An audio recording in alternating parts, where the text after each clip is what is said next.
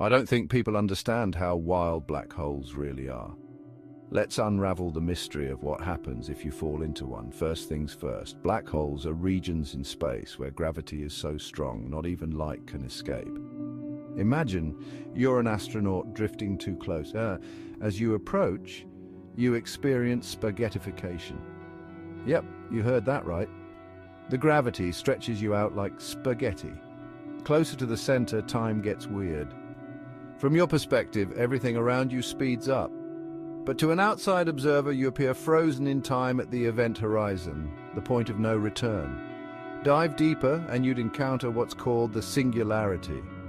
Here, the laws of physics as we know them break down. No one knows exactly what happens, but theories suggest you could be crushed to infinite density, so falling into a black hole means a one-way ticket to some seriously strange stuff. The universe holds so many secrets.